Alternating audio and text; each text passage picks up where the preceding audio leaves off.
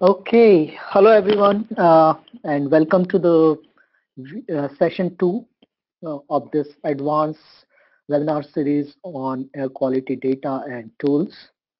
Uh, Today we are going to, it's a 2-hour session, so we will probably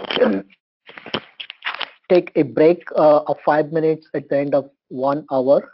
We have about 5 different Python script which we will run to perform different analysis, extract the data, map the data, and this session we are going to only focus on uh, analyzing and reading data from MODIS aerosol datasets, which is I'm going to describe in a little bit.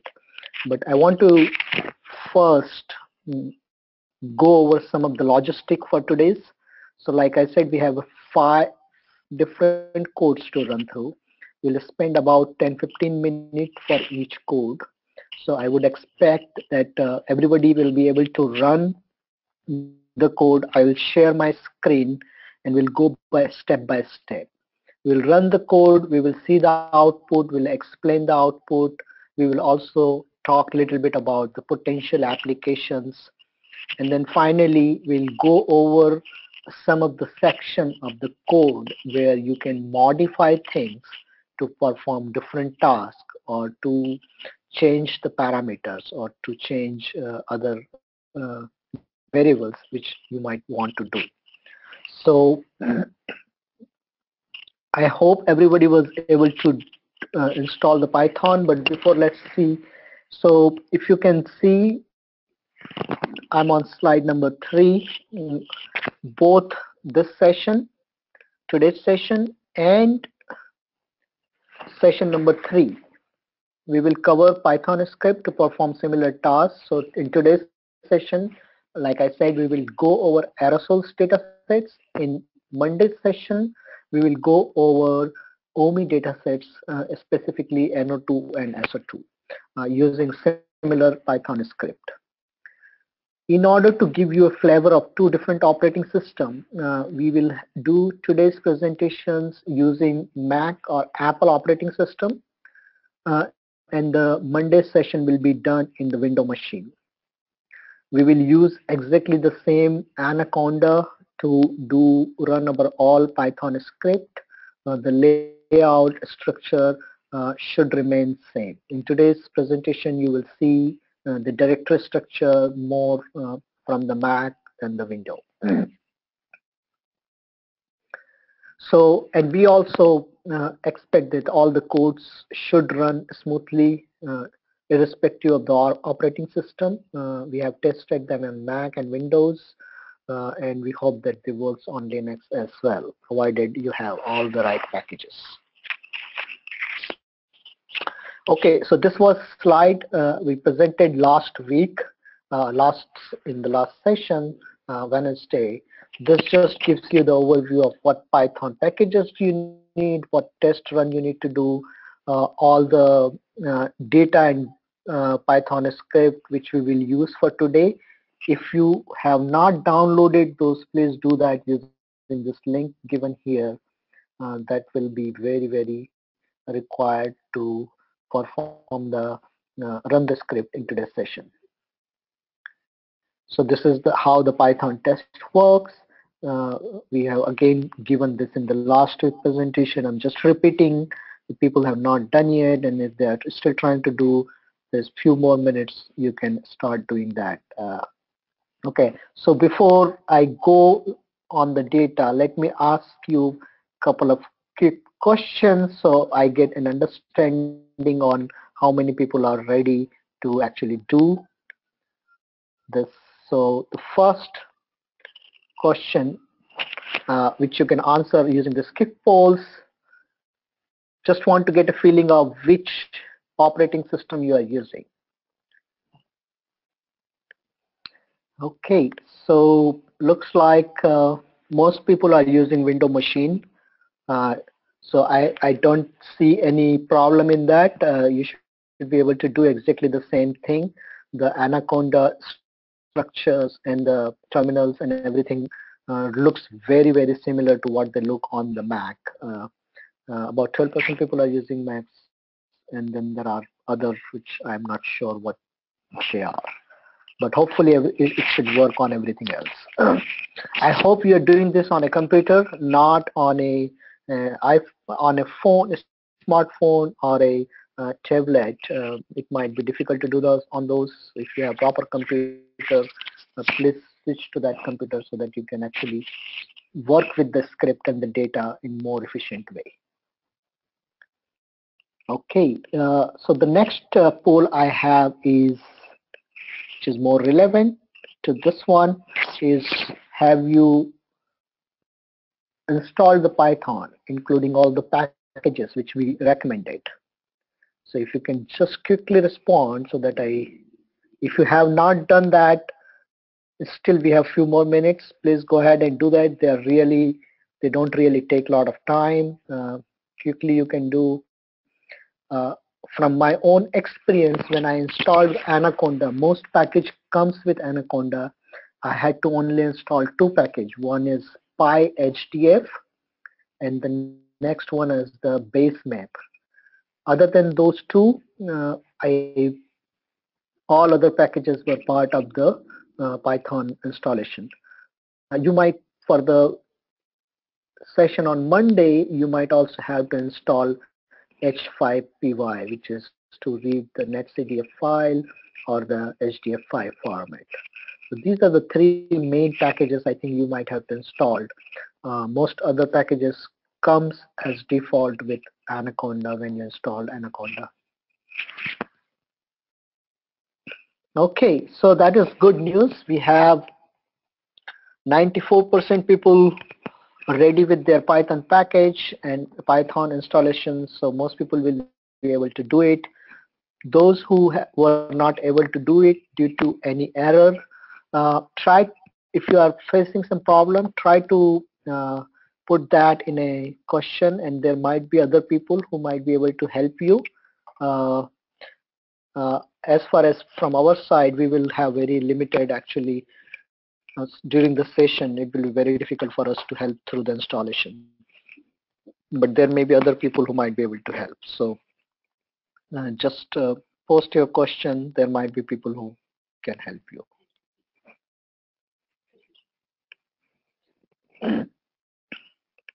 Okay, so if you already installed all the Python and the packages, so the next question is, were you able to run the test underscore python.py code, which is just to test if you have all the required packages to run the script, which will go today and on Monday. So this is if you have done already, this code should run without any error, and it should produce an image, which is MODIS aerosol optical depth, without any error on your screen.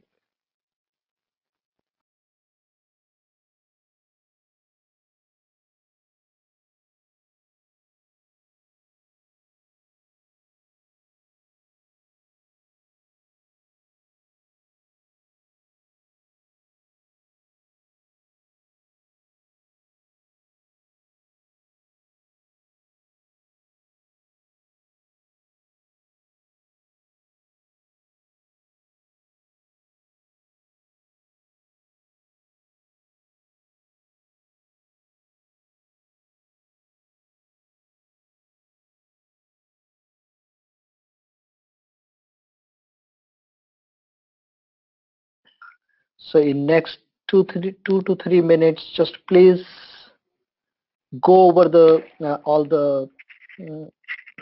If you are not able to install any package, please do that. If you are not able to download the data and codes from the ARSET website, please do that now.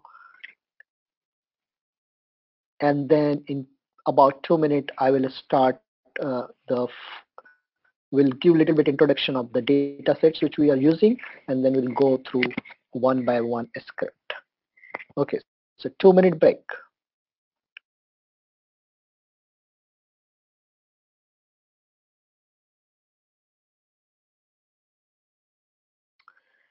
Okay, so one point I want to make sure that most people have the data and code downloaded. Please do that. The link to that is also on the training web page and also on the chat window. If you scroll up a little bit, then it is available there. And if you are having trouble in running the test code, please check the error message and see which specific package is missing. The error message should say that this package is not found on your installation. If you don't find that package, just type Anaconda install that package name in search engine. You can use the Google, and that will give you a answer right away. It will give you a command from that search. You copy paste that command on your Anaconda terminal. It will start with conda install something, and that should actually help you install that package. Make sure you have all the permission on your computer.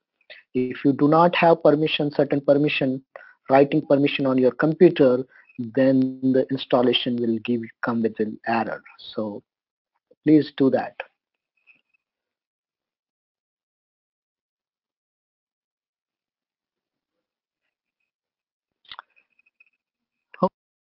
So let's start now. I hope everybody is got what they need, and we will start through. So now, first I will start to the just little bit about the data sets.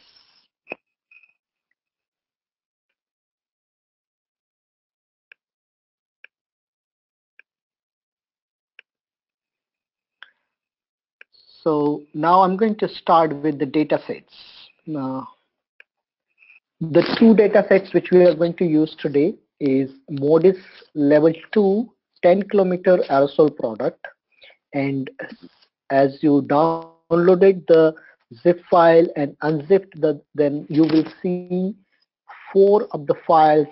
The name start with MODO4 or MYDO4 depending on whether it's Terra or Aqua. The product, that's of the product name. The next in the product name L2, it means level 2 data. Those, and then the next one start with dot A. First four digits stand for the year. Next three digits stand for the Julian day. The Julian day is the day number of the year. So January 1st will be 001, January 31st will be 00031, and February 1st will be 032, and that's how it goes. So depending on the leap year, it will be the last day of that will be 365 or 366.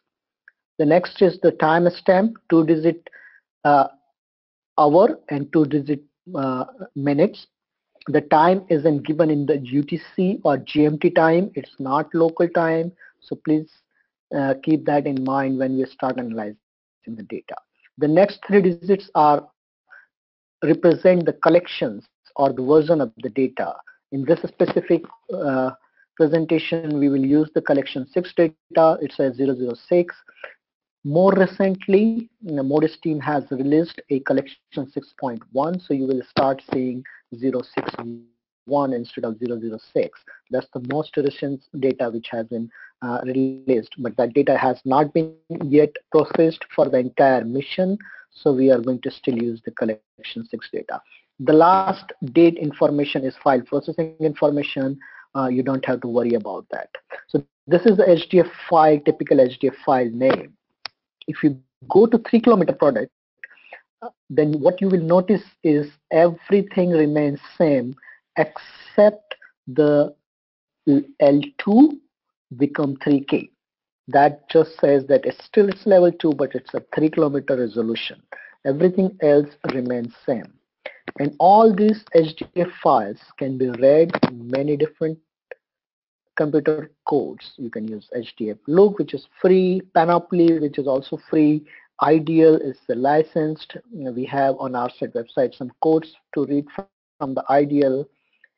Today we are going to focus on the Python, but you can also use Fortran, MATLAB, and any other C or any other packages to read this. They cannot be you need a specific software to read this file. They cannot be just open in Word or text editor. Okay, so inside each HDF file, there are many SDS parameters, and which we will go through once we start running the code.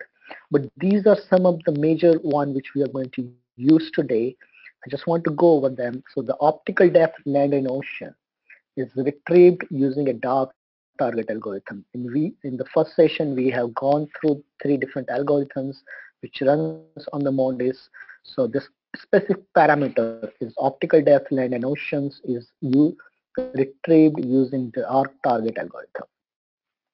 The data recommended to be used for quantitative analysis by the MODIS science teams are over land QA3, means quality assurance equal to 3. So each pixel in that data sets comes with a quality flag value, and that quality flag value varies from 0, 1, 2, and 3. So for quantitative analysis, science team over land recommend that you use only value 3. Over ocean, the quality assurance recommendation are 1, 2, and 3. They don't recommend 0.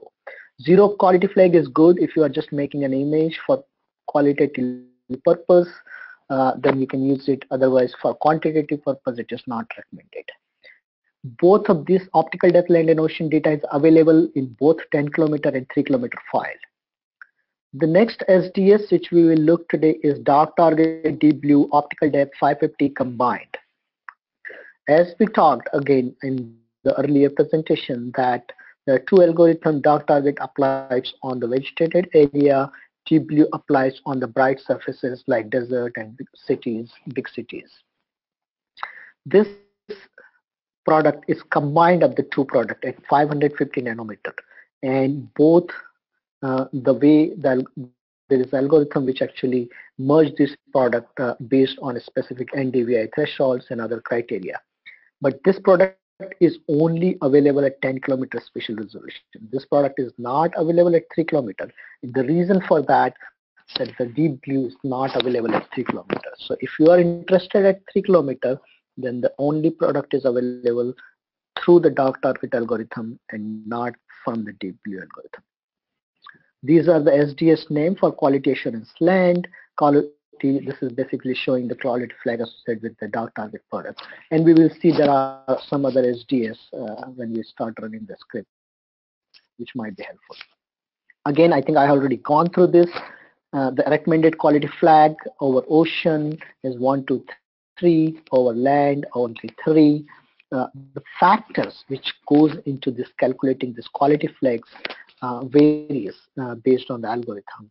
In case of dark target algorithm, they can be include the number of pixels to average in the 10 kilometer box, how the errors were fitted during inversion process when you compare the satellite measured radiance with the radio transfer calculated in a lookup table.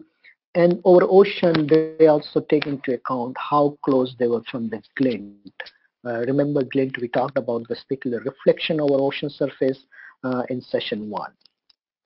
Over land, other than those factors, surface reflectance become very major part in deciding the quality of the retrieved AOD value. Okay, so with that, let's start with, I'm going to now share my screen and we'll go through the process.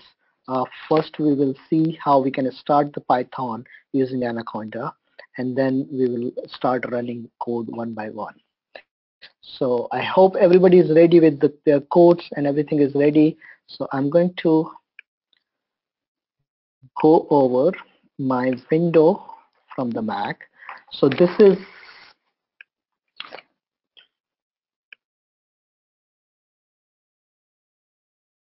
Okay. Okay, so right now what you are seeing is my Mac computer screen on which this is my terminal, and if I do pwd, then it shows the current directory and it's session 2, and if I do the ls on here, it shows all the HDF files and all the Python script which we will use today. Okay, everybody is at this, can see this on their home directory where they are. Okay, now on the Mac, if I go on the bottom, then I see a circle, green circle, which is basically Anaconda Navigator. On Windows, the icon remains same. It might be located in different place, or you can search it depending on how it was. So just open the Anaconda Navigator. I click on that, and then it will start the Anaconda application. Okay. Now, when you see it comes up with this screen, and there is a lot of options here. These are some of the ways in which you can interact with the Python, or you can edit your code. There are different GUI types, editors, consoles in which you can run the Python, and each of them have a different advantage and disadvantage. In today's and even on Monday, what we are going to use is a Python editor called Spider, which is on the right left side. Uh, SPYDER, Spider, and I will click launch on that.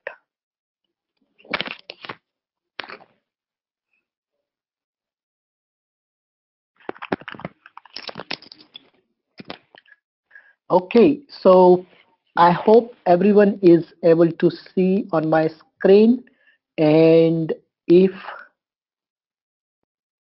you can see this type of layout where I have a space on the left where my codes will be there. You will see some spider editor and green lines. Right now I have not opened any code here. On the right you should see console of IPython. If you click on the bottom of the spider console, then you will see the two options, IPython console and history.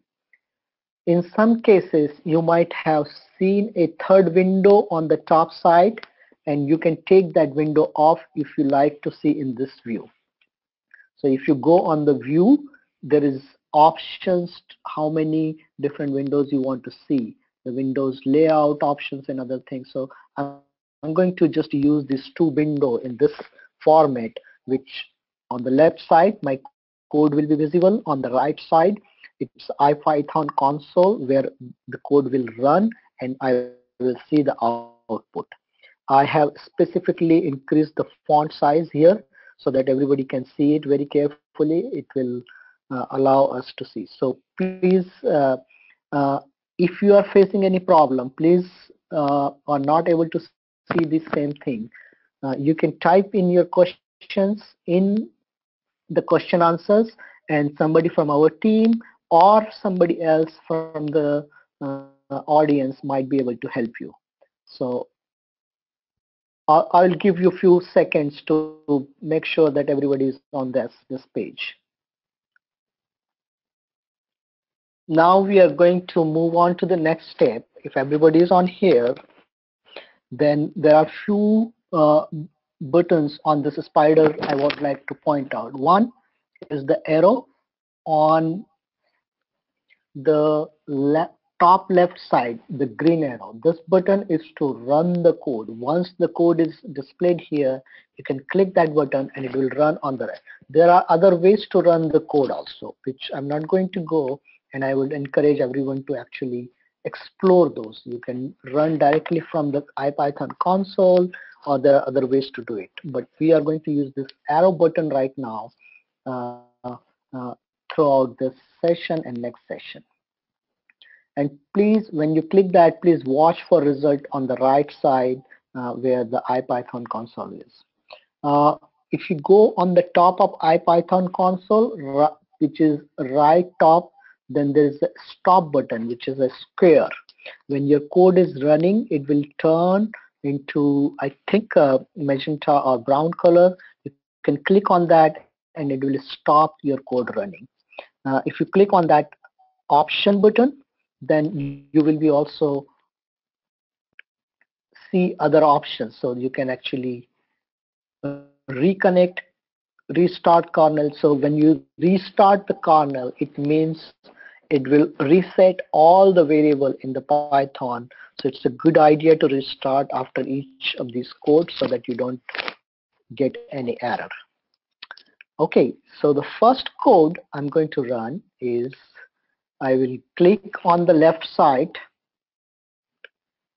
Please follow with me so that I'm going to do this really slow. So move your cursors to the top left and you will see a folder type sign, which is second in the list. It says open file. Okay. Now my directory is on the desktop, so I will click desktop, and then the session 2 is the directory in which my all codes and programs are there. Okay. So the first code we are going to go is says read mod_aerosol and list sds.py. Can everybody find that? Then you select that and say open. And the code start appearing on the left side screen.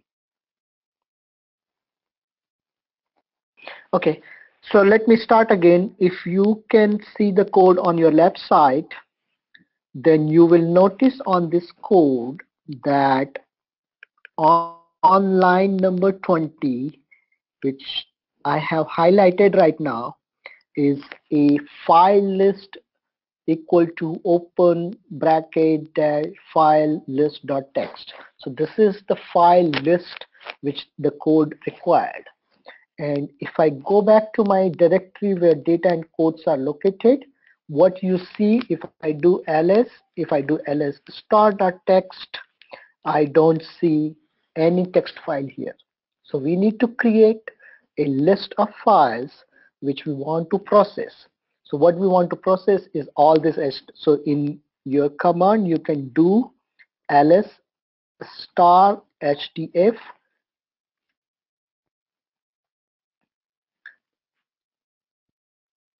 greater than sign and then the name of that file list.txt. When you do this, make sure the file list is spelled with the same small and capital letter as in the code. So F is a small, everything is small except the L in the list. And when I press the enter and I do again ls, you will see a file list.txt. I can open that using VI editor in Mac, file list.txt, and then you will see all the files are listed in that. If you are on Windows machine, you can open a text editor and copy all the names of file in that. It's fine to do that way. If you are on a Linux machine, same command which I run on the Mac should work just fine. The goal is to create this file list. Make sure there is nothing else in that text file, and the name must be file list.txt. If you change the name, you can do that. Then you also have to change that name here in the code as well in order to make sure to run it completely.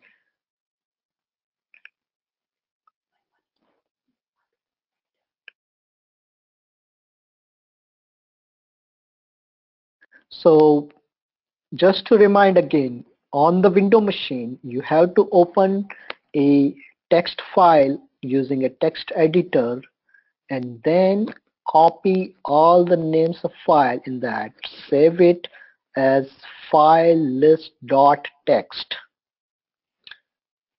If you are using Word, then make sure you save it .text file and choose save as .text. Otherwise, the program will not able to read it.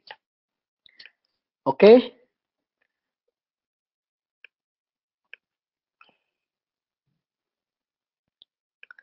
So although this poll says, are you able to duplicate what you see? What I'm trying to ask is, are you able to create that file text and you can see that in your directory? If you are able to see that, please say yes. If you are not able to see that, please no.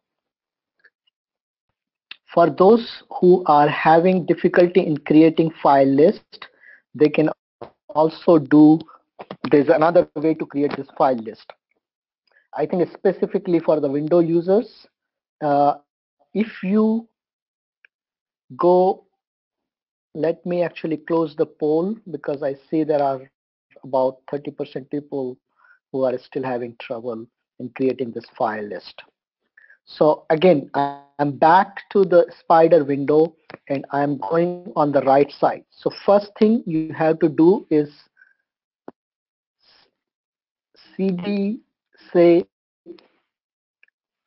pwd. Okay, the same command which I run on the Mac terminal, you can run on this IPython console, and this will tell you the current directory where you are. So my current directory is users pgupta3 desktop session 2. That's where my code and Python codes are there.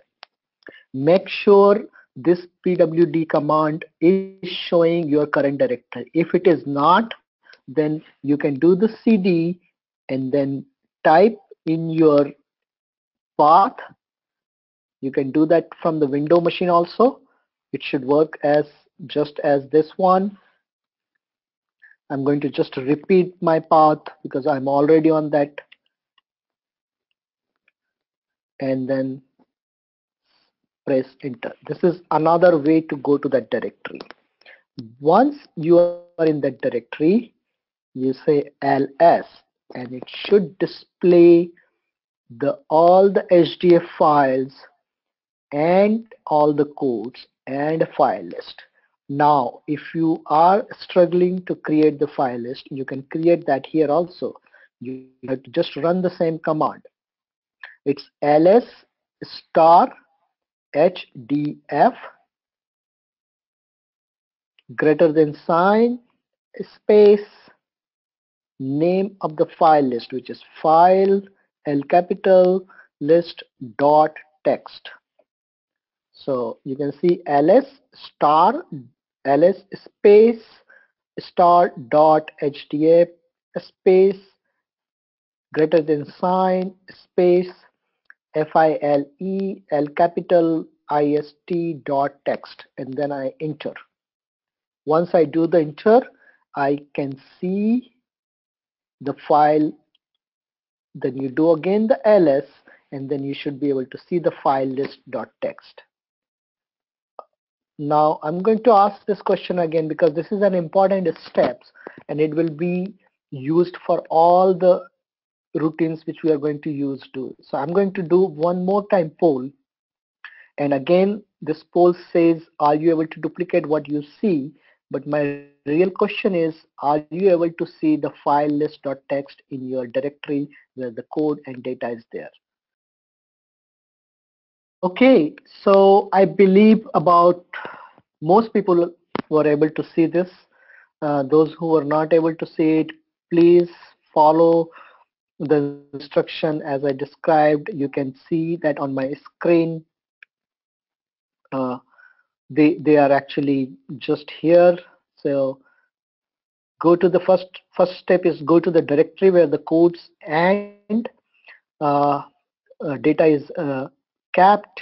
Just do the cd on your IPython console, do the ls. You should see all the list of files here, and then you do ls star.hdf and greater than sign file is text. That should put all the HDF file into that file list.txt files. And now if you have everything this one, now you're ready to run the code. Okay. So what this code is going to do is going to to read each of these files and will display a list of SDS. SDS, as I just explained earlier, they are scientific data sets. They are specific parameter, latitude, longitude, optical depth, land and ocean, and they will list this. So I'm going to run. In order to run, I will go on the top of this Python spider editor, and then I will click on that green arrow which I talked earlier.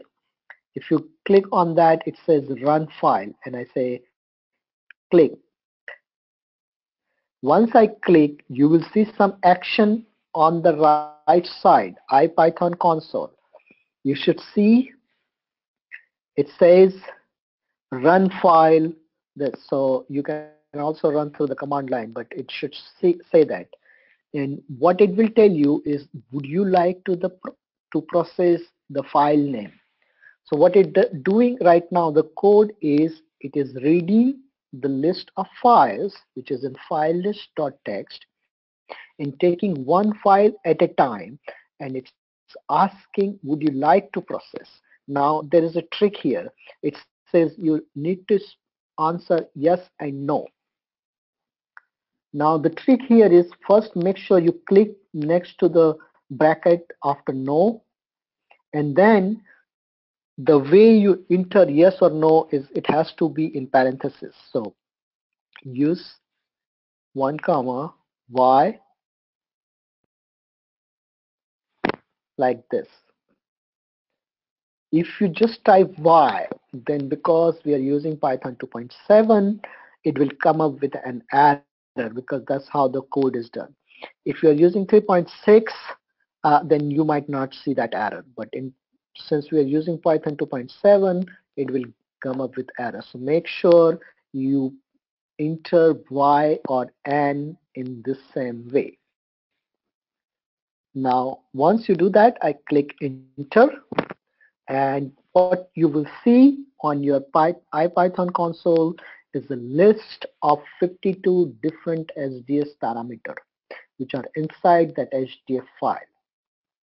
So I just browse up a little bit, and it says this is a MODIS 3 km file. Here is list of SDS in your file, and it will list all the SDS.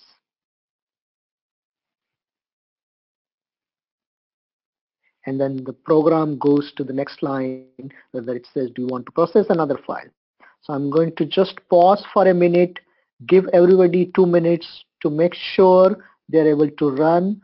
After that, I will go through this process again, so that everybody who is behind, they can, and then we'll go over some of this SDS to just learn about what they are. So please take 2 minutes to run this, and make sure you are on this line. Don't run through all the files yet. I want to go over some of this SDS before we make a run to the other files. Looks like most people are able to see and run in a way I'm doing here. There are still few people left. Let me go over very briefly few things which have been pointed out in the question answer. One, if you are running Python 3.6, then you might be seeing a print error when you run the code, and that is most likely coming from the line 50. So if you see a print statement just before that line in line 49, you can see the print is in, whatever I like to print is inside a parenthesis. So if you want to make correction, you can just put parenthesis, which I'm going to just do it here, but I'm going to take it off again because I'm not running 2.3.6. So if you do this way, it should solve the problem. If it does not solve the problem, please comment this line and just make it inactive so that it doesn't print at all. So this will mess up how the output look, but your code should run properly. So that's one thing. Second is, people also have trouble in creating the file list.txt, and that's because when they are running the ls on their computer, there is a lot more information is displayed along with the file name. So I think that depends on how the default setting is done on your computer. Uh, Unfortunately, I don't know instant solutions to that, but what you can do is you can do old style, go to the folder, copy all the file name of HDA, create a text file using any text editor you are using either on Mac or Windows, copy paste, save as that file name, and that should do the job. Uh, okay, so I'm going to just for sake of running this code again, I'm going to run it for the next file also, which is again a 3 kilometer file. Okay, and it comes from Modis Aqua, and I'm going to just say, I'm going to again click here on my IPython console. Make sure when you are typing something or running, your cursor is in that window, otherwise that window will not be activated, and you might by unintentionally you might actually modify your code, and that can give some error. So if my cursor is here and I start typing, by unintentionally I'm going to modify my code, and that will actually cause error when you're running. So I'm on IPython console. Again, I will say yes, just for the people who were not able to do it in first time. It's going to produce same information because I'm reading the same file list. Okay, now I want to go over a few of the SDS here. The first one, let me actually, I'm going to pick some of them which are more relevant for this air quality studies. So one thing you will need is parameter number 13, which is latitude. So for each AOD pixel, there is a latitude, and then there is a longitude also, which is on 31, number 31. Okay, so the parameter 13 is latitude of that pixel, parameter 31 is the longitude. Parameter 30 is also important SDS. It says land sea flag. It will tell you whether this AOD pixel is over land or over ocean. If you are interested in knowing the geometry, there are parameters like sensor zenith angle, which tells you whether that pixel is at nadir or at the edge of the swath. Glint angles tells you where the how far is from the glint. Uh, Sensor zenith azimuth angles, solar zenith angles, all these are sun satellite geometry related, which you may not require in application, but if you are evaluating the product, then those might become more important.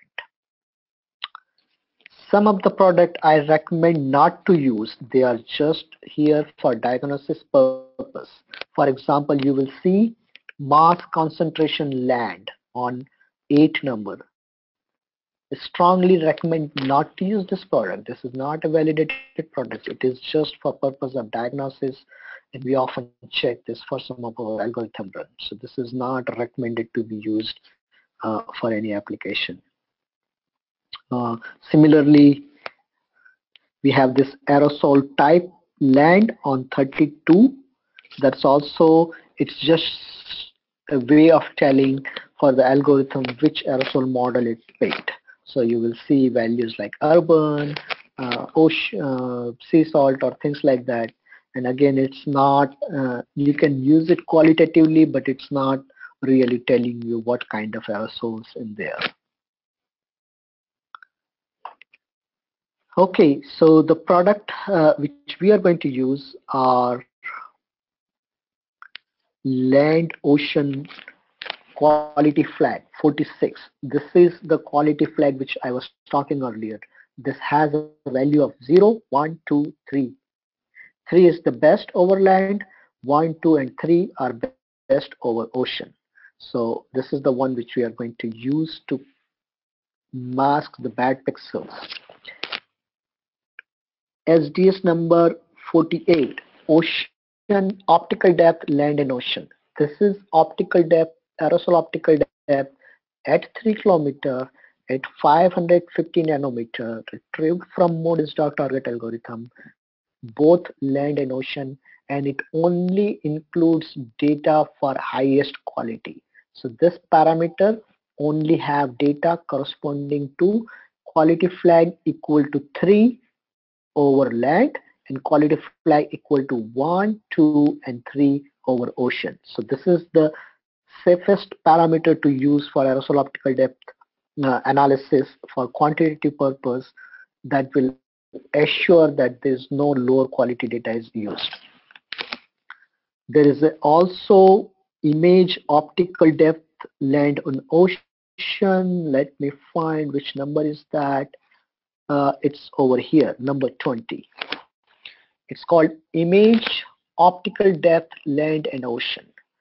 This parameter is again optical depth over both land and ocean, but it does contain all the quality flags. So it has 0, 1, 2, 3 over land, same 0, 1, 2, 3 over ocean. Again, this is at 550 nanometers. So if you're using image optical depth land and ocean, then you will also need to use optical the quality flag parameter which I just showed, the 46 number parameter, land ocean quality flag. So if you use these together, then you can actually select which pixel to use, which pixel not to use in your analysis. Okay. Now I'm going to, since this is same file, I'm going to just say no.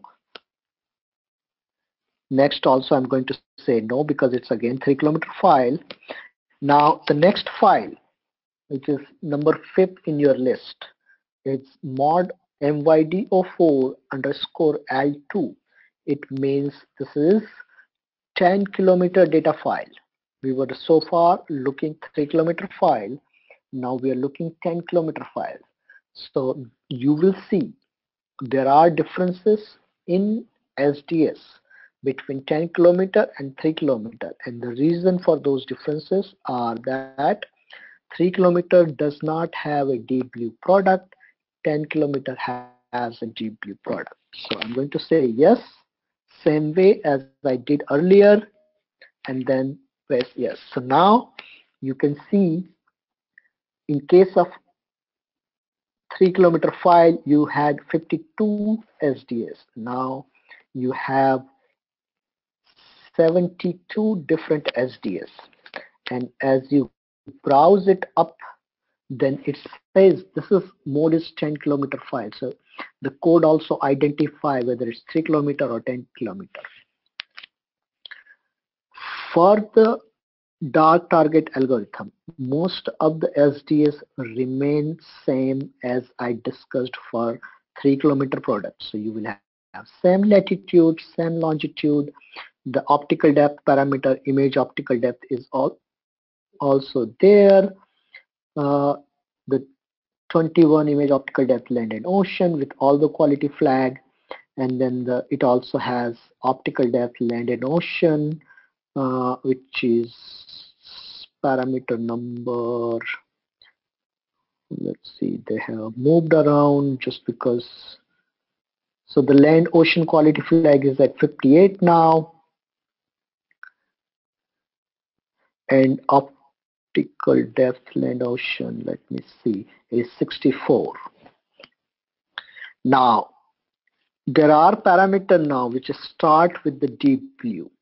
So you can see all the parameters which are coming from the deep blue algorithm, they start with the deep blue. So deep blue aerosol algorithm flag land, deep blue spectral aerosol optical depth land. Remember, the deep blue product is only available on land. It is not available on ocean. So that's another difference. The important parameter which we will look are deep blue spectral aerosol optical depth over land. It's in 3 different channels, and there is another product called deep blue aerosol optical depth at 550 land QA flag. So this is QA flags for from the deep blue algorithm. Again, the algorithm flag varies from 0 to 3. The deep blue team recommend to use quality flag 2 and 3. And then there are other parameters also available from this. The one which is combined product is called deep blue dark target combined. Let me find it here. This is quality flag deep blue. Okay, let's see, where is the combined product? Deep blue strong, deep blue spectral, optical depth, deep blue spectral optical. AOD, this is AOD 550 dark target deep blue.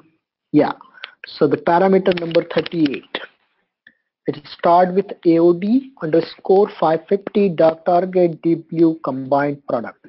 This is the one where the two algorithms have been combined for the 10 kilometer. So you can actually save this list as one of the file on your computer, and that will be useful for you. I'm going to just say no for all other files because it's just running the same thing. The code on the left side, you don't really have to change much in this code. It is very simple code. It mostly runs on, we have tested on the aerosol product, but it should run on any other HDF file. Only thing you might want to change if you need to is this file list.txt. Right now it's reading from this file. If you want to change this file name, you can do that in the code. Otherwise, I won't change anything on this code. So let's see if you are able to do what I have done so far, and then we will move on from the next. The first code was a little bit difficult because we were trying to make sure all the Python and everything is in place and everything is working. The next piece of code should be relatively easy to run, but they will provide more on that. So I don't have any new polls here. But please, I'm going to give like 3 minutes for the people who are not able to run this and they still want to try. Please take like 3 minutes. Let's take a 3 to 5 minute break so you can actually do this code. And for those who already done this, they can take a break. They can get the coffee, water, or whatever you like to do. And I'm going to get some water. So it's a 5 minute break, and then I'll come back and we'll start running the next code. This should be relatively more easier because now we have gone through the process of running the code, and we have tried to get actually the running process very similar for each of these codes. Meanwhile, if you have questions, please keep typing in the question answer. We'll try to answer them as much as we can. Thank you.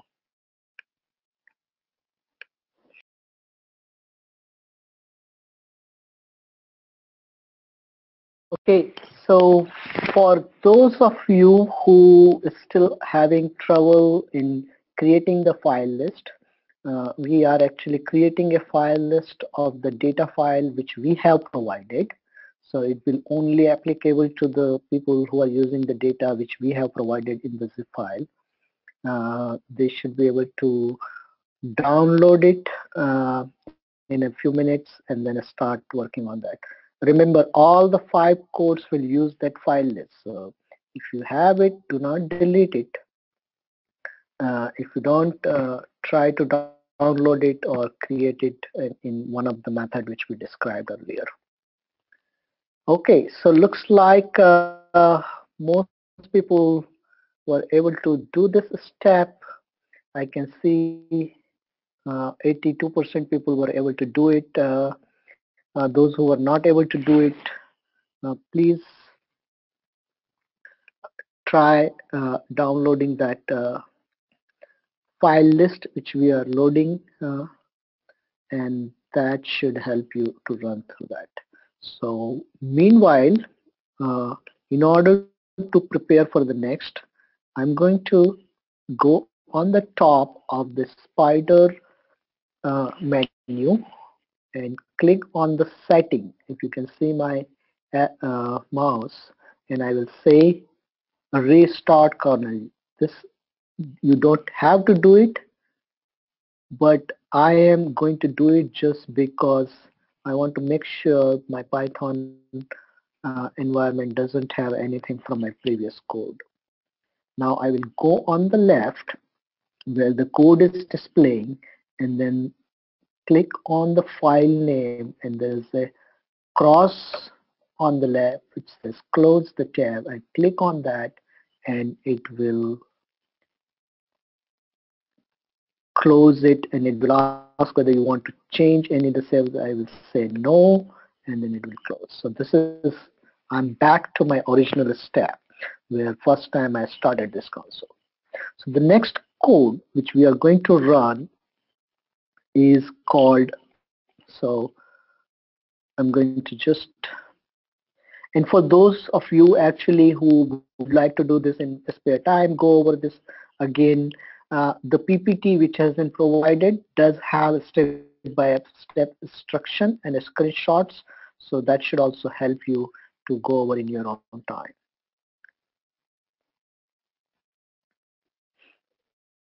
So one thing I would like to talk about the application of this code. This is basically to provide HDF files and the names inside the HDF files.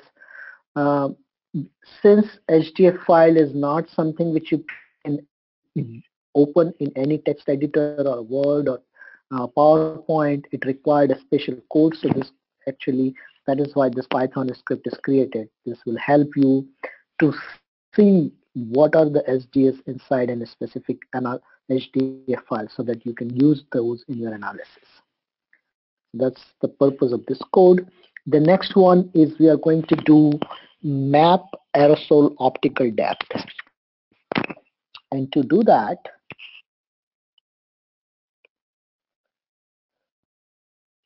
we will again, now the process for people who have already done successfully the first code, the process should be very similar and easy to do. Again, I will go on the left, click on that folder menu,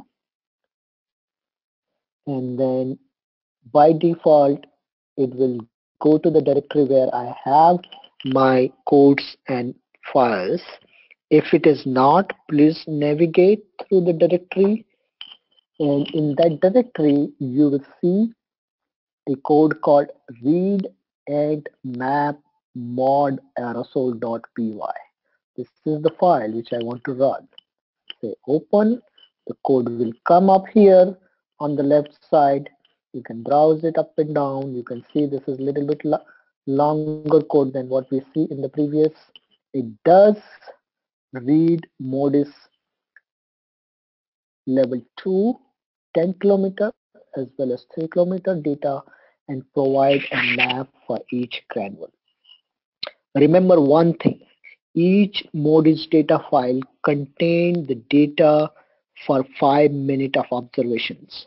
So as satellite is overpassing, it continuously make measurements. And when the 5 minute measurements are combined together, it put together this file which is called granule. We call it granule. So each MODIS granule has 5 minutes worth of data. And that's what we are processing and trying to map. Okay, so now again I will click on my IPython console, and then without making any changes in the code and making sure I have the data file in the same directory and the file list, it will still read the same file list. You can see on the line number 24, it is still reading file list.txt. So if that file list exists and the data file exists in the directory, this code should run without any error. So I will go on the top here. I will click here once. Again, to run, I'll go on the top, click on the green arrow, it says run file, and then I will run. And if everything is in place, the code run exactly the same manner as it was done in the first code. So it will start reading the list of file from the file list.txt, and the first file it comes with mydo4 underscore 3k. I will say I will go to my IPython console, click next to the bracket of n, and then enter y in this manner. If you just enter y without quotes, then it might come up with error. It might work in Python 3.6, but Python 2.7 will like to use this way. Then I click enter. Now you see it start printing a lot of information on the IPython console. I want to briefly go over that. So in order to make sure that everybody is able to see it properly, I'm going to just increase the size of that window. So first thing it says, this is a 3-kilometer file, and here is some information. So as we can see from the file name, it is 3-kilometer file. Now the formatting looks a little bit weird. You can play with it and make it more suitable for visibility, but this is what the information is provide. The valid range of value is -0.1 to 5. So this is the valid value range of AOD which MODIS data contained in this file. The average value for the entire file on the valid is about 0.085. The standard deviation is about 0.083 for the entire granule. So we're talking about the entire file. It also gives you the range of latitude in this file, which is from 30 degree to 51 degree, and then the range of longitude is -138 to 105. Remember, in session 1, when we start downloading this data from the Let's Web, we selected a box around the California in the United States during the October 8 and 9, 2017 to see the fire. So this is one of those files. I believe this is October 8. So this information provides you what is inside the file, how much area it covers. Okay. The next is, would you like to create a map of this data? Please say yes or no. I'm going to say yes, and then press enter, and then it should do something, and then it comes up with a map on my screen. Now this map, on the top you see it says file name, which it is printing, and then the by default parameter, which is mapping, optical depth, land, and ocean.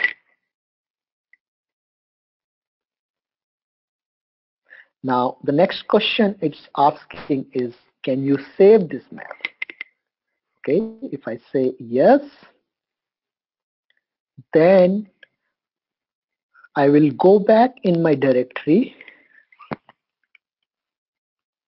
do ls, and I will do ls star png.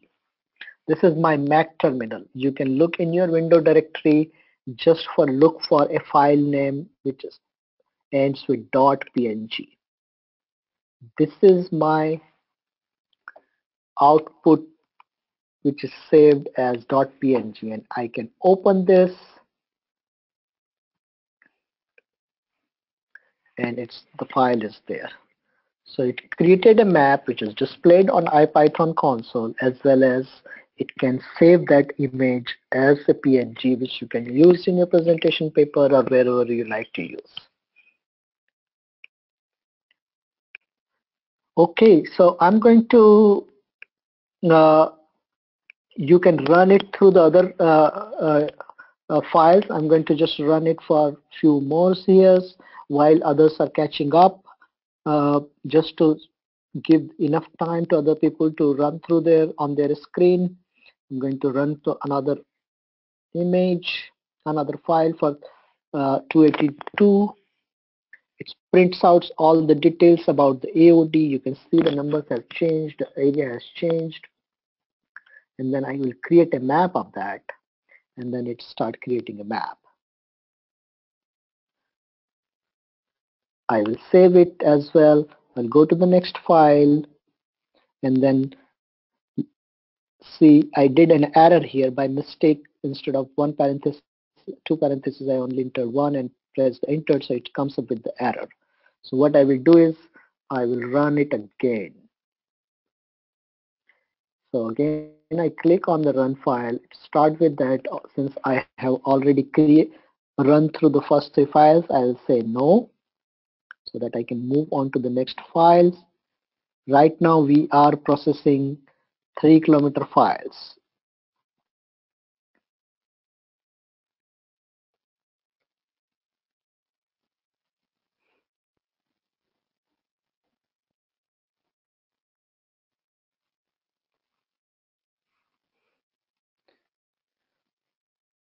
Now it start with the 10 kilometer files. I'll say yes, and then it will do the same thing.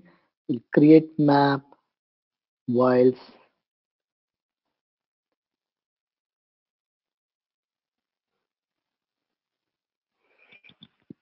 So depending on what I want, I can actually choose my output.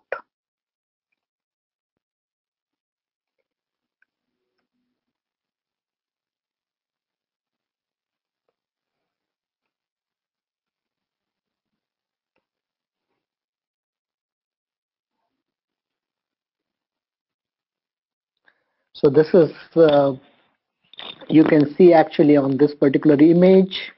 This is October 9 when the fire started, and this actually shows a very thick plume of smoke coming out of the Bay Area in California, which is shown as the orange and red colors. And if you look the AOD values on the color scale, they goes all the way from 2 to 3, and that's actually a signal that coming out from the smoke aerosols in the atmosphere, which is transporting over ocean just off the coast of Bay Area in California. Now there are a number of things which you can actually change in the code to look this image prettier or to actually select different SDS. So I'm going to give like 2 minutes for everybody to catch up, and if you are not able to reach to this step, let me see how many people are able to do that. So I'm going to launch a poll just to see how many people were able to achieve up to the step where they can see a map and save a image on their home on their directory.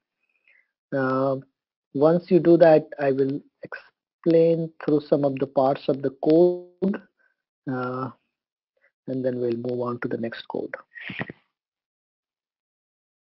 Okay, so looks like I see a poll response where 80% people were able to do exactly what I did here and able to reproduce the results in form of the map.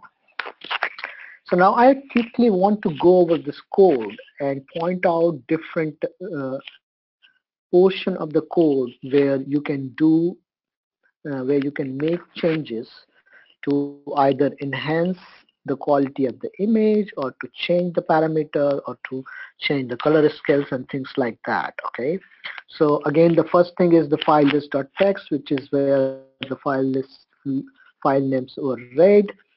Second, it does actually the code does look into whether it's 3 kilometer or level 2 data file, so that based on that it will give you uh, in 3 kilometer it is writing optical depth, land and ocean. This is what the map is produced.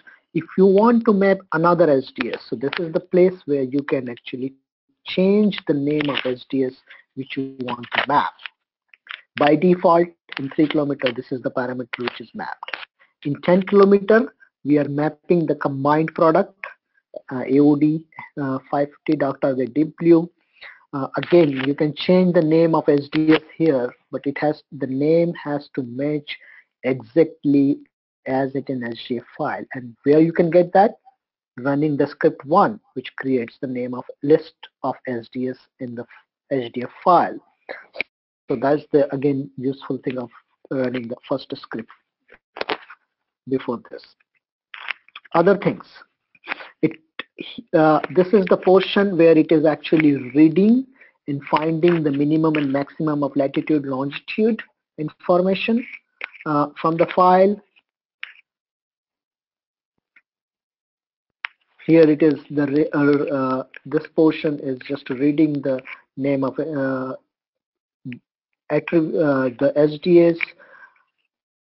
The data stored in HDF files are not necessarily in the same format as it displayed. So they are stored in unsigned integer, the AOD values, to actually reduce the disk space, and often that required to scale them. Once you read them, you have to, there's a scaling factor, and there are something called attributes.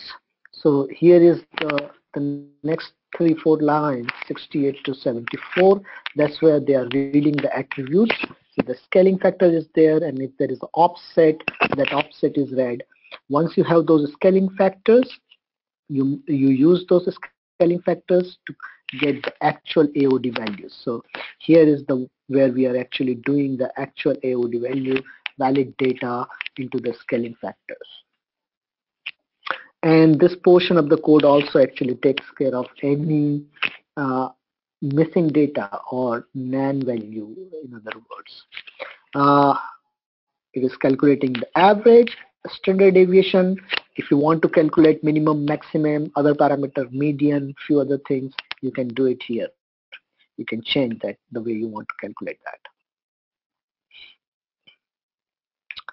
Okay, the next one, 93 onward, line number, it's basically mapping the data. We are using the base map modules which we installed earlier, and before mapping, it's just cleaning up, making sure that the NaN data are not going into that and they're represented at the white. You can actually set different things. So if you see line number 106, which is highlighted, am equal to base map, you can select the projection, you can select the resolution. Right now I set the low resolution. You can actually also define the latitude, longitude boundaries. By default, it takes the boundaries of the granule, but if you are not interested in the entire granule, and if your region is very limited to a small 1 degree, 2 degree pause, you can fix that here. The next one, another important aspect is the line number 111, where you actually can, it is selecting what kind of map you want to create. So it's using a map type called color mesh map in Python, and that is used, and then the C map equal to PLT CM jet. This is the color scale it is choosing. And let me show you on a PPT. I have a link here. So this is the part I was showing in the code here, which is pointed out on this PPT, and this is the color scale. If you look the plot cm.jet, which is this one, this is the one which we are using. If you want to use any of the other this color scale, you can just change that name from jet to BRG, HSV, Rainbow, and it will replace. There are many more color scale options in Python available, which you can access through this link, which is given here on the left bottom corner. That will help you to change your color scale. That's another aspect. Let me go back to the Python code here. The color bar, you can also change the color bar. Right now, the color bar is taking all the value which is there in the file. From 0 to 3.5 may be the maximum value available in the file. But if you want to restrict, highlight certain portion of the map in more broadly, then you can restrict to 1 or 3 or 2 or 0.5, depending on what you want to highlight in your map.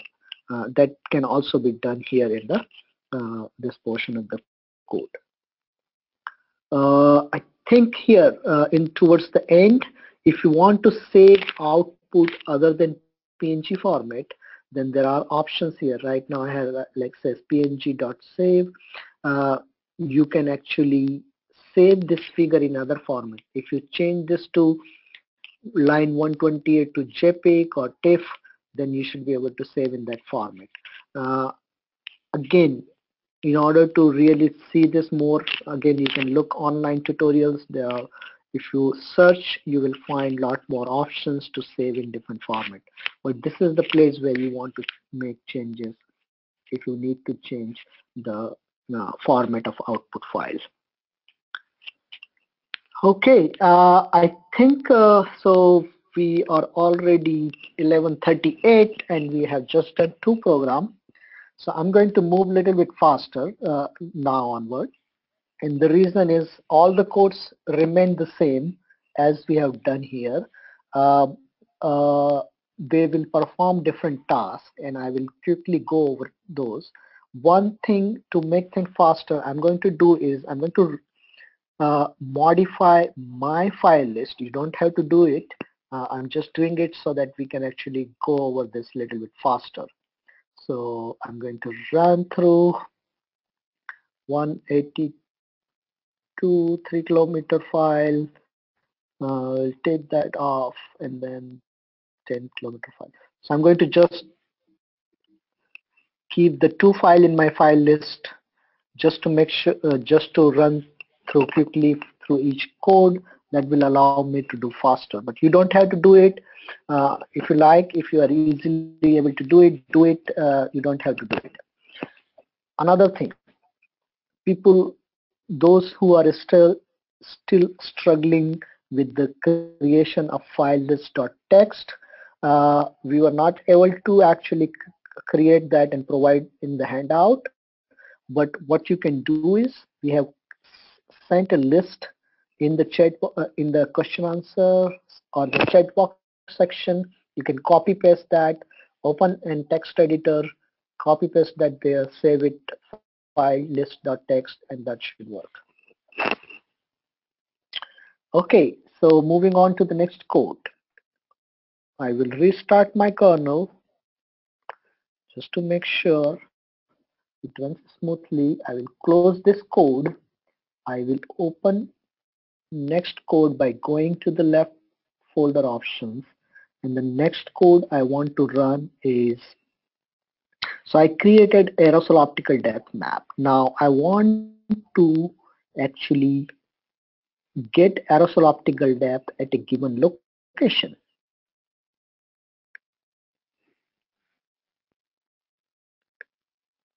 So this is the code which will actually print or extract the AOD value over a given location. So suppose you want to get AOD over a, let me actually open the PPT to explain this a little bit more.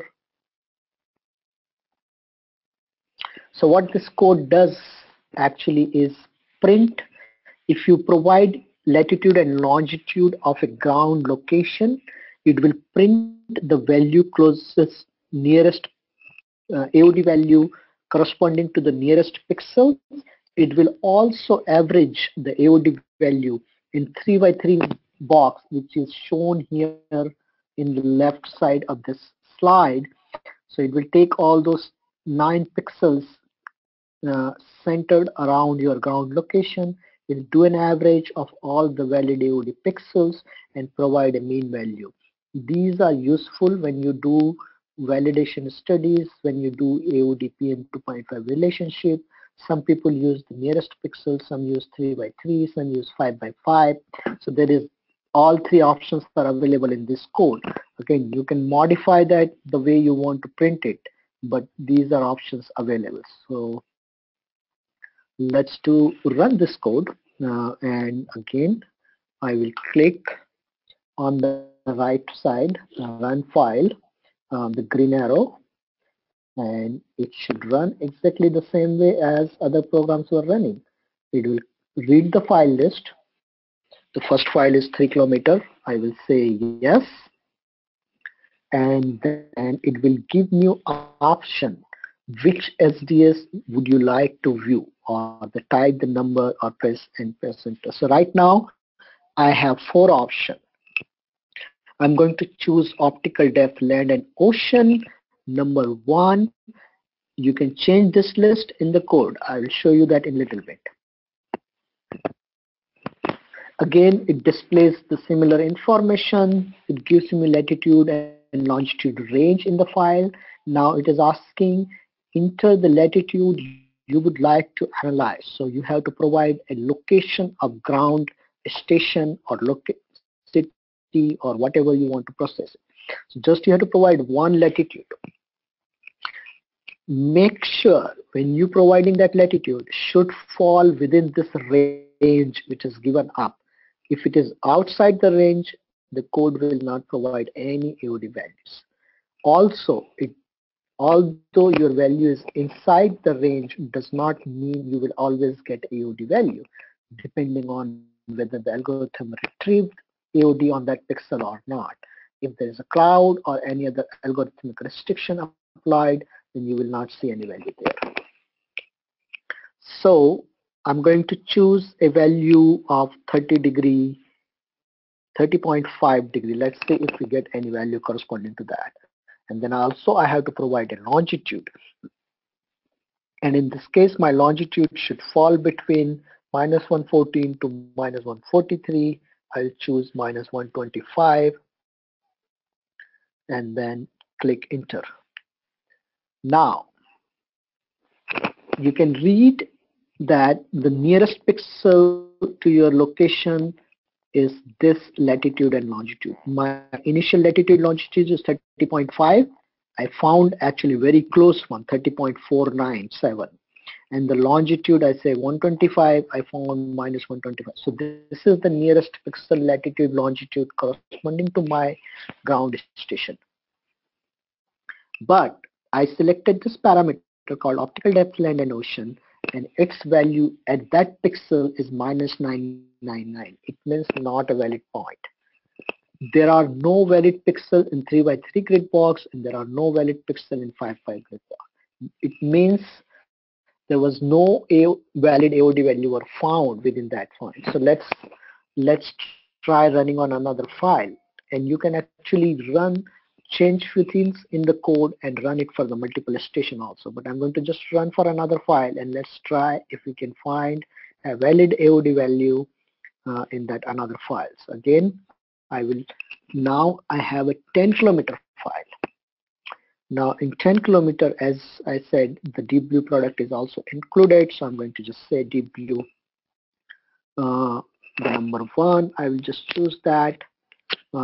Again, my latitude longitude range is 19 to 40. I will pick 25, maybe similar location, and let's pick the same longitude -125. And let's see. So there's no value in this one as well. So let me run it again one more time. I can click on that green arrow to run it again, and let's try to find a value in this one. This time I'm going to say image optical depth, the number 3, and let's pick another latitude. Maybe I will go a little bit higher, 35 degree, or maybe let's say 32 degree 0.5, and then -123.5. I'm just trying, and still there is no value in this one somehow. Let me try again on another file. The 2. Okay, let's see.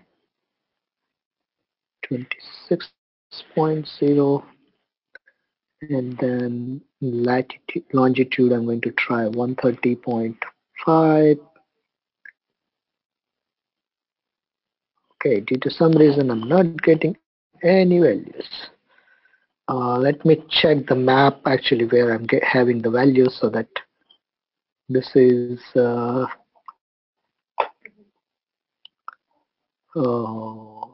180, 182 to 145.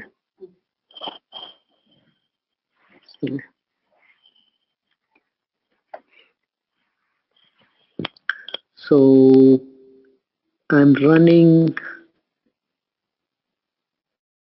this file. So looks like there are values around 105 west and then 40 around 46 north. So let's try that. So run it again. Yes. And then 3. And then latitude is about 46 degree. Oh, no. This does not have that. No, this is different file. 282.214. Sorry. That's not the same file. 282.214. Okay. Oh yeah, that's a different file.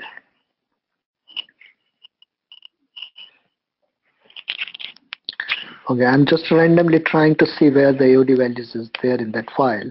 The other way to do this more precisely is run your first code, create PNG files, see where the valid values are there, and then you can actually pick one of those locations to test your code. Okay, we found it. Good. So I picked 36.6 and longitude is minus 126.5, and then it gives me all the information corresponding to that information. So this is image optical depth, land and ocean. This is the parameter which I selected. The pixel value closest to that my location is 0.185. It says there are 8 pixels within that 3x3 grid box. So there is total 9 possible. Out of 9, we have 8 valid. The average value for that 8 pixels is 0.179. The median value is 0.18. Both mean and median are very close to each other. It indirectly tells me that there is a very less standard deviation, and you can see that in the standard deviation value 0.008. So it's a very homogeneous space. There are 17 valid pixels in 5x5 grid centers around that station. And if you look the average value for 5x5 box, it is 0.177. Again, it's very close to 3x3 box. So we have picked a location where aerosols are very homogeneous, and there is a very less spatial variability within that 3x3 or 5x5 grid box area. Okay, I'm going to now say no, and so this is the whole purpose of this code. Now, if you are if you want to do validation of AOD over certain locations, you can use this code, modify it, run it automatically so that it can process. You can avoid all this yes no thing on the command line. I have created those in that way so that we can see the process through. But you can automate those. You can all go to the code. You can change all those things from here so that code doesn't ask from the screen. It does the default job. Again, you can change the SDS which you want to output from here around line 39. The code pretty much remains same as we have seen in earlier version. Only thing changes which I want to show here is it does calculate the distance between each pixels and the location which you have given. So this it does calculate the radius using a it's called spherical distance on the sphere. So it does account the curvature of Earth, and it calculates the distance and find out the nearest pixel. So this is the portion which is doing that. Now this is where it is taking 3x3 pixels. So if you want to do 4x4, you can change this. This is 3x3 and this is 5x5. So in 5x5 you go 5 pixel 3 pixel left, 3 pixel right, and this is the, if you want to change these numbers to other number of pixels, 6x6, 7x7, 10x10, you can change that here. I think that's all this code has in order to change. Okay, so as we are running late, let me go to the next code.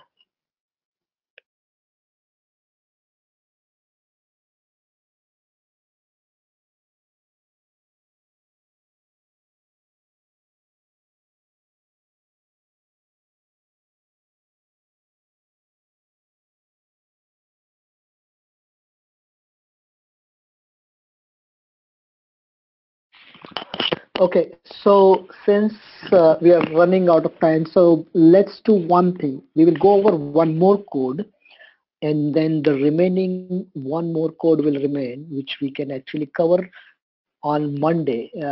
We are doing Monday uh, analyzing, going through the same script but using the OMI data. So we can do that. So let's go over one more code for this. So in order to do that, I'm going to restart my kernel, and then I will close this code, and then I will open my directory to choose another code.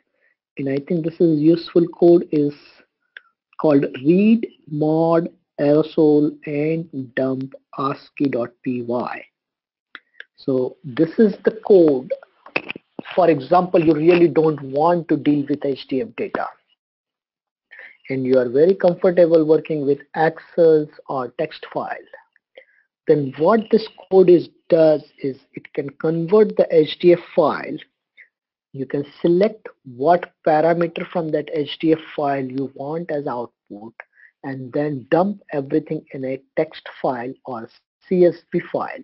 The CSV file can be opened in any text editor. It's comma separated file. It can also be opened in Excel to analyze or to make charts or to do any kind of data modification. So again, this is same thing.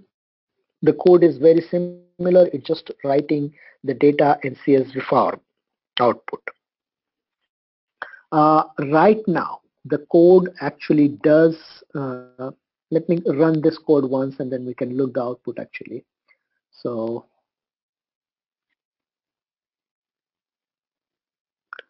running this code again, it goes through the same sequence. I say yes, and then it says it won't ask you anything at this point. It will just save the data. It says this is a 3 kilometer MODIS file saving.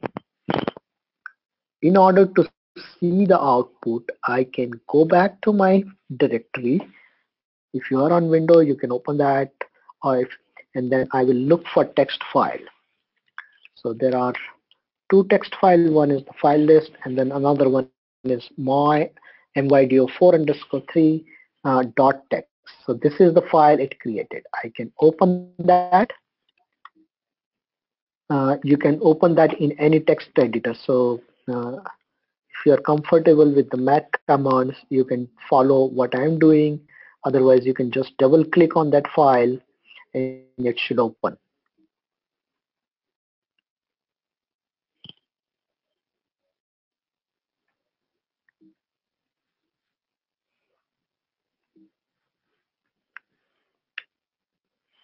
So once you open this file, you will see data like this.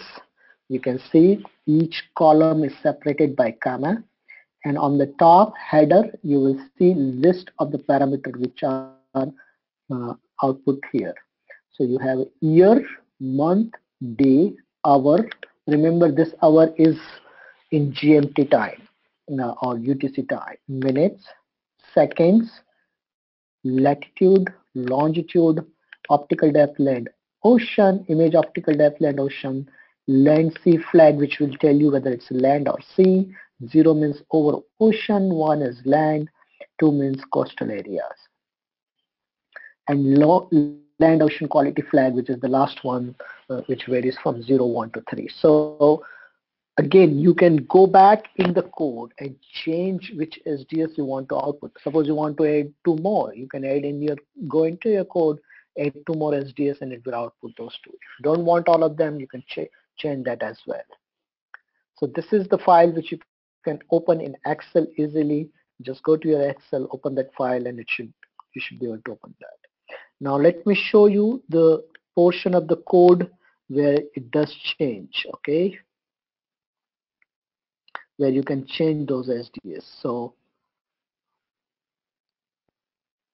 this is between, you see this line number 39 and 43. So line number 39 is for 3 kilometer product. So here is the list of SDS which you can actually output: optical depth, land and ocean, image optical depth, land and ocean, land, sea, flag, optical depth, land, ocean core. These are the SDS corresponding to AOD values. There are some default. I will show you which are printed like year, month. If you want to change for level 2 data fields, the line 43 is where they are listed. Deep blue aerosol optical depth 550, AOD dark target combined, quality flag with the combined. So there are 3 in the 10 kilometer. And these on the bottom here are some default: year, month, day, hour, minute, second, latitude, longitude.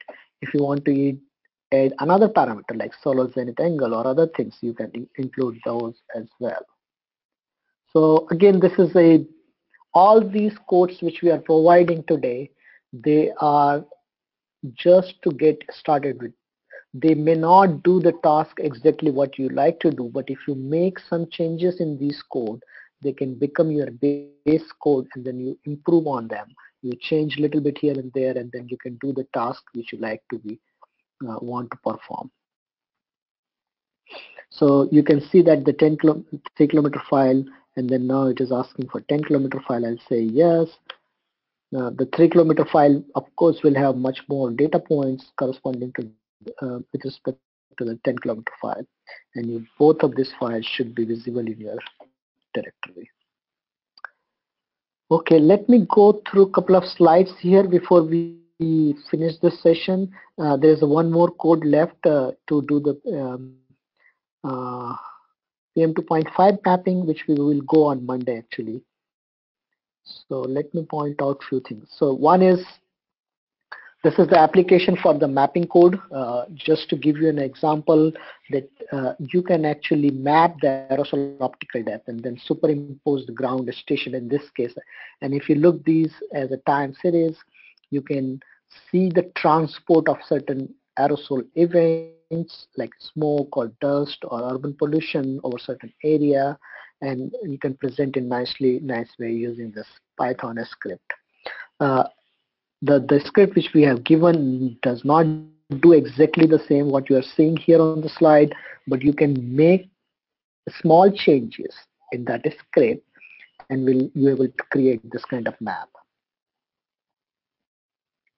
Another thing I want to point out about this AOD, when you extract the AOD over a particular location, you can run that for the entire year, for certain time, over one station, or you can run over many stations that code. And then once you have that AOD value, you can either compare with the PM2.5 and create a relationship like this, which is shown here in the middle panel. You can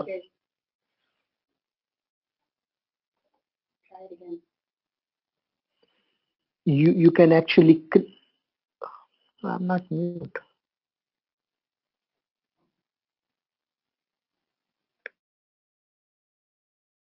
Can you hear me now? Yeah, I don't know what happened. I was not mute. Okay, so in the middle you can see the AOD PM2.5 relationship, which we talked in session 1 also. So the code which extract the AOD over ground location can be used, and you can create a plot like that actually by creating that kind of database. You can also validate MODIS data with AeroNet, which I talked in session 1. Again, you can get the AeroNet data from AeroNet site, MODIS data using this Python script, and then you can create map scatter plot like that. You can also extract AOD over certain location actually and create a time series like this, the one I have created in extreme right on slide number 30. So you can choose any specific city or ground locations, or any big area and extract the AOD, and then you can run through a time series and create a time series to demonstrate in terms of the trend how the seasonal AOD variations is observing over that particular location, or how aerosol loading in the atmosphere is changing over long period of time. As I said earlier, we have this data all the way available from the 2000s, so we have almost 17, 18 years of aerosol optical depth record from MODIS, which can be useful to look this long-term change in aerosol field. Okay, so the last code which is left is to create the map like this, and we will go through that actually on Monday. What I will do is I will give you 2 to 5 minutes to just wrap up all the Python things, and then we'll go over question answers, and hopefully most people were able to do it. Let me actually, before we go to the question answer, I have some polls I want to get. Let me put out some polls while you are closing your Python sessions, so that I can get a feeling of. Okay, so this is first poll. Each poll will be displayed by, each poll will be displayed for about 40 seconds, and I will close after 40 seconds. Just pay attention to your screen, respond to that poll, and then we'll take question answer in 5 minutes.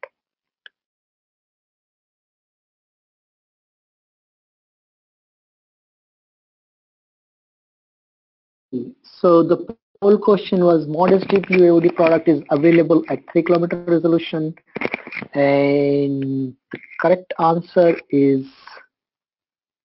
no, it's false, which most people have done. So the 3 kilometer product is not available from the deep blue algorithm. It's only available from the dark target algorithm. Just to remember it. Now, going back to the code which you were running to dump the ASCII file, several people are complaining they are having error. So my recommendation to that is, go to your IPython consoles, go on the top right, click on the setting and say restart kernel. Sometime what happens, it does remember some I value from the previous run, and it might be creating that problem. If you are seeing that error in line number 74 in the code, restart the kernel, run again, and I hope it should work fine. We did test here, and looks like it was working fine. So try that. Okay, meanwhile, for those who have already done, I have another poll. So let me hide the results for this. This should be easier. We have gone over this many times. So this is just asking about the satellite name through which this product comes.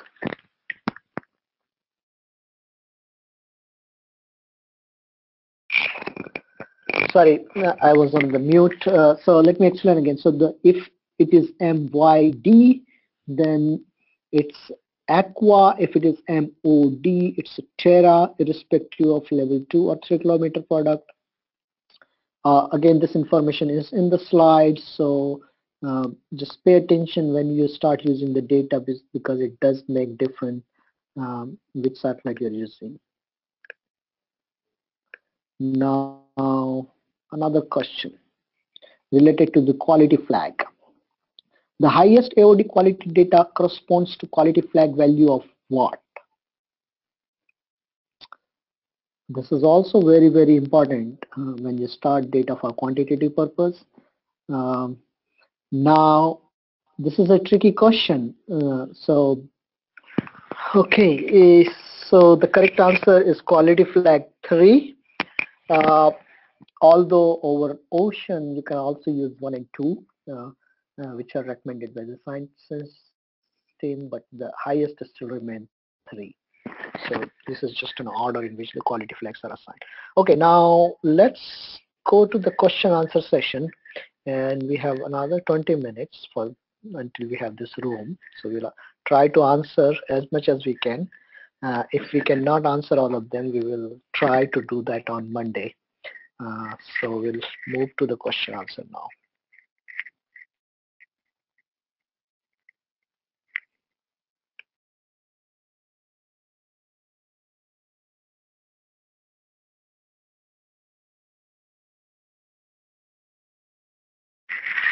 Okay, great. So the lot of question, I will go one by one. The question number one, how can the average, median, and standard deviation of AOD and number of palette pixel be useful in informing local air quality policies? Wow. Okay, so this is little difficult question, and the answer really depends on what is the, when you say air quality policy, what it means. Okay, so the average value on that 3 by 3 or 5 by 5 represent what is the average concentration of aerosols or PM2.5 in that region. Median represent basically similar thing, but it's a different statistical parameter to represent the median. It does take into account the skewness of the data and how the data is distributed. So some people rely more on median, others rely on average, and again that can vary on the location to location and application to application. Standard deviation will tell you how much variability within those 3 by 3 and 5 by 5 pixels are there in that region. Now, in terms of how does it affect the policy, I think if the variability is less in a given over a given city, for example, you want to monitor air quality over a big large city, and the area of that city is about 100 kilometer by 100 kilometer or 10 kilometer or 10 kilometer, and you find that the very standard deviation is very low consistently over different season, over different time, then it's telling you that the source are quite homogeneously located within the city, and the distributions are homogeneous and not changing too much. And that might also suggest that you may not need too many ground measurement stations. But if you see large variability in high resolution data like 3 kilometer, it suggests that there's a huge variability. There are many different sources, and you may need much more ground-based monitoring. So that's more going back to the policy level, but it's statistical parameter these are to evaluate the uh, the distribution of aerosols in that region. Okay. The next question, MODIS 3 kilometer is a resample product, MODIS 10 kilometer product. What sort of algorithm used to resample, regrade? Okay, so MODIS 3 kilometer is not a resampled product. It's the same algorithm which applies on 10 kilometer is applied to run at 3 kilometer resolution. As you can recall from session 1, the original MODIS resolution is either 250 meter resolution, 500 meter resolution, or 1 kilometer resolution. Those are the three resolution at which different spectral channel of MODIS makes the radiance measurement. When we convert that radiance to aerosol optical depth, we can choose which resolution we want to create that aerosol optical depth. We can either create at 1 kilometer resolution, which is original resolution. In this case, we have chosen to create at 3 kilometer resolution and 10 kilometer resolution. The algorithm remains exactly the same. There are only few minor changes when it comes to the pixel selection and cloud masking. Otherwise, everything remains same. Again, there is the link on our PPT called docs target.gsfc.nasa.gov, that website should provide you more details on the 3 kilometer, 10 kilometer algorithm. You like to get more on that. Okay, the next question is question number 3. What kind of testing framework does NASA MODIS team use in processing MODIS data? What are good practice tips for testing satellite data processing and analysis? Okay, I am not very sure what exactly testing framework means. If you are implying to talk about the validation of the data sets, then we use ARONET datasets. If you are asking about specific programming language, then different people use different programming language. Some use Ideal, some use Python, some use other Fortran and other things. So it really varies to people. Uh, I am not sure what else you mean by testing framework. If you can be more specific, or you can shoot me an email and I probably will be able to answer you more specific on that.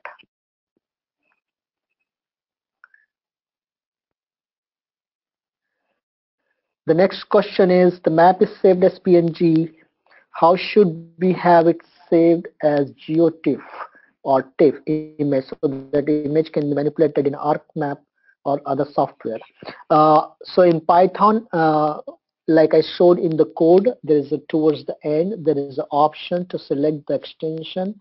I believe you can select all the image extension like JPEG, PNG, TIFF.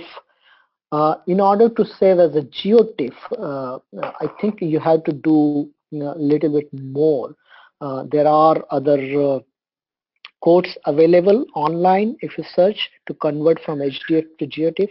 Also, as I was talking in session 1, when you order the data on the Let's Web website, there is, and if you go to the post processing, there is options to save the data as GeoTIFF, and that's where you can select that option, and the data which you will receive from NASA will be post processed and will be in GeoTIFF, which you can open in your ArcGIS software.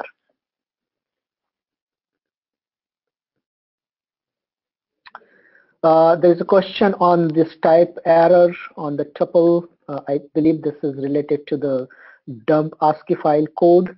And as we mentioned that if you reset your Python console, that error should go away. Sometime Python start remembering value of that specific variable from earlier run, and that can create that problem. I'm not 100% sure how to fix that permanently, but I'm sure there must be ways to reset the variable within the code.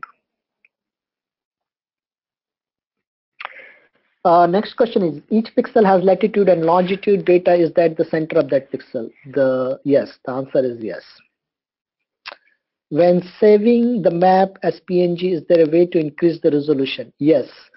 So if you go to the base map part of the code where we are calling m equal to base map, and then we are providing all the parameter within the base map, there is a keyword for the resolution. So I believe you can select low, high, medium, or you can even give the DPI range there. So yes, there is a way to do that.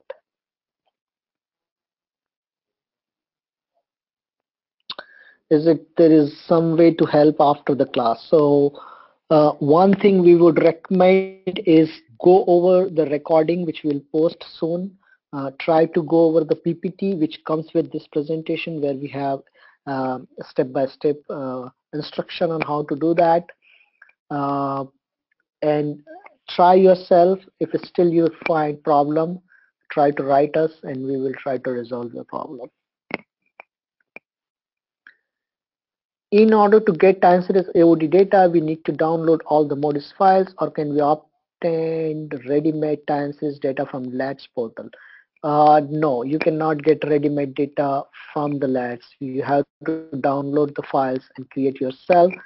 Again, try to look the post-processing options when you order the data. There are certain options in post-processing where you can actually combine many different HDF file into one single file, and maybe that works to create time series, but I have not done personally, so I don't know the details. But please look the post processing option. It has a lot of options to manipulate the data.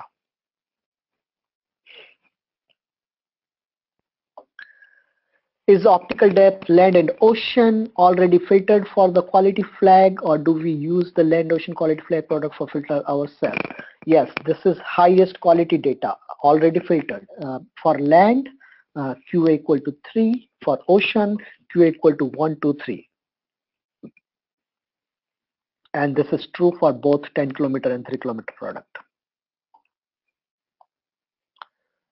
From the processed information, can it be converted to a vector shape?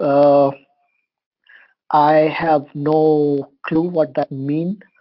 So I'll just skip that question. If you want to rephrase it or be specific, I'll try to answer it.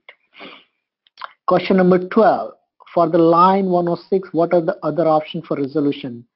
L is for low, but what is the medium high? I am not sure that at top of my head. I'm sure if you do little search online, you should be able to find that. There's a whole tutorial online on the use of base map, and you can post the link here if you like, or you can just Google it and should be able to find it.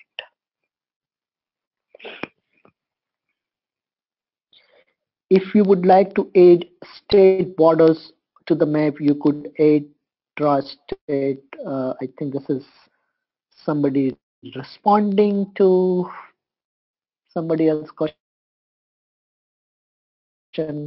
I don't think that's question. This is just to showing how to draw state boundaries or other boundaries. You can always import shape files and do those things.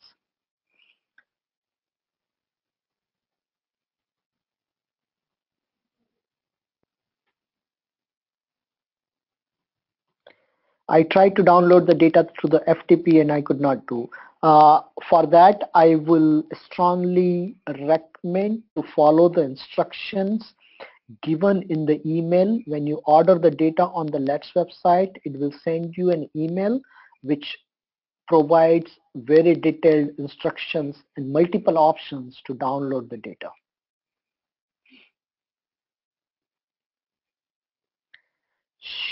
Question 15. Should we modify read and map AOD aerosol PY code to show maps? On showing maps, should we modify the code for Python 3? So looks like somebody might have errors, but the read and aid and map mod aerosol.py should create a map for you. You don't have to change anything in that code. If you're using Python 3.6, it should work as it is. It might come up with print related error, but I believe it should work as it is. And we can check that in next week actually when we are going to use 3.6 on Monday.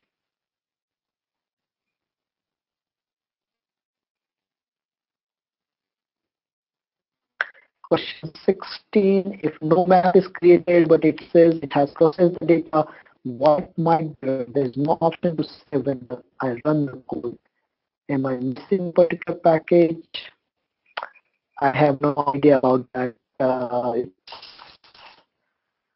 If it is saving map, if it is not saving map, then it should come up with some kind of error. If it is not coming up with the error, make sure you're running this right code for that. You might be running other code. Question 17. Is it possible to get help after class? I think we already answered that. Question 18. How do I know which variable SDL files are relevant for say AOD quality and other stuff?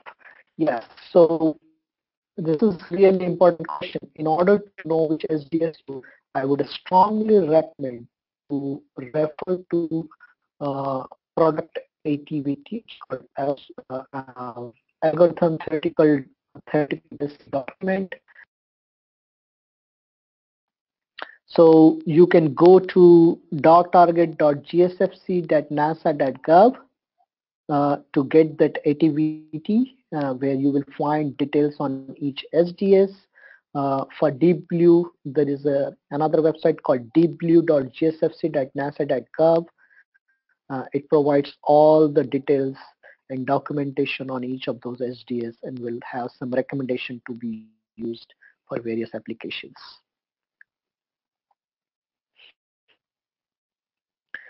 Yes. Question 19 is, do you have any recommendation papers to learn more about AOD PM2.5 relationship? Yes. So we can post some recommendations on the paper, but there is a very nice review paper in 2009 published in Air and Waste Management. It's called by Hoff and Christopher. It's a review paper, and it does provide very basic information about AOD PM2.5 relationships. There is also a guidebook published, which is available on ARSET page. It's called Air Quality Guide, User Guide by Brian Duncan and other people. It's published in Atmospheric Environment, and that paper is freely available for everyone to download.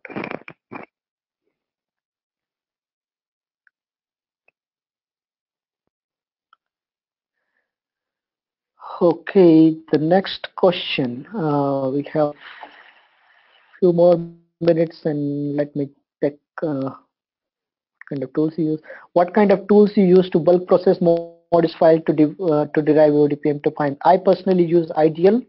Other people use Python. So it really varies lot with person to person and what they're familiar with. Would you mind summarizing again the difference, uses case, and pro cons of deep blue versus dark target derived very well? Yes. So the dark target algorithm works over dark vegetated areas. So as the name suggests, dark target means the surface should be dark enough. So over water, dark target is pretty good. Over vegetated areas, forest where a lot of vegetation is there, even urban areas, a dark target is pretty good. Deep blue algorithm works all the places, including dark target and bright surfaces. So if you are looking to get aerosol optical depth over large cities where things vegetation is very minimal, deep blue might be providing better accuracies. If you are going to areas where the surface is bright, like desert areas like in western US, Sahara, or Middle East, or deserts in India and China, then you will find that the dark target product is not either not available or it's lower quality. So that's where you want to use the deep blue product. Okay. Uh, I want to monitor PM10. Which HDS do I have to use? You can use optical depth, land, and ocean. That's the best quality data over from the dark target algorithm. If your location involves deep blue, bright surface, then you might want to use the deep blue aerosol optical depth best estimate SDS.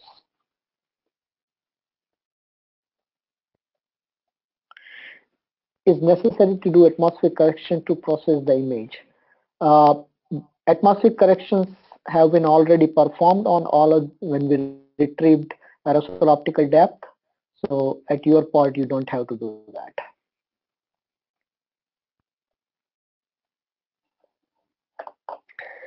Is AOD at 10 kilometer and 3 kilometer are correlated at all locations? Is 3 kilometer data better? Uh, so like I said earlier, both 10 kilometer and 3 kilometer are processed using exactly the same algorithm. The only difference is the resolution, and that comes with some. Usually, our validation study shows that the 3 kilometer data is lower in quality compared to 10 kilometer. 3 kilometer data are good to pick the small scale features, but it also comes with a lot more noise.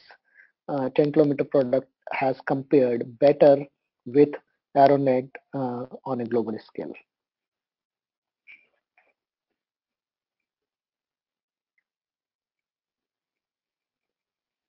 Yes, you can. The question number 23 is all HDF files have to be processed one by one. What if you have hundreds of files? Is there a way to batch process all the files? Yes. You have to make some minor change in the code, specifically in places where it is reading the input from the screen. If you can comment those and hardwire that it should process irrespective of a screen command, it should process all the file in your code, then it will just keep running the code. It won't ask you. So those are very small minor change you have to do in the code, and it should run for every single file.